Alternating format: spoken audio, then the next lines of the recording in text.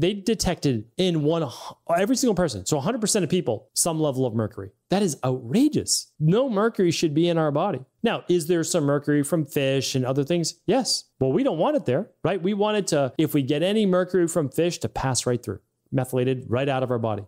But also, it shouldn't be in all the fish. What happens is people think that mercury is natural in fish. Not to that degree. What happens is these power plants, mercury comes out, lands in the ocean, infects the fish, larger fish, eat smaller fish, those smaller fish eat smaller fish, and so on.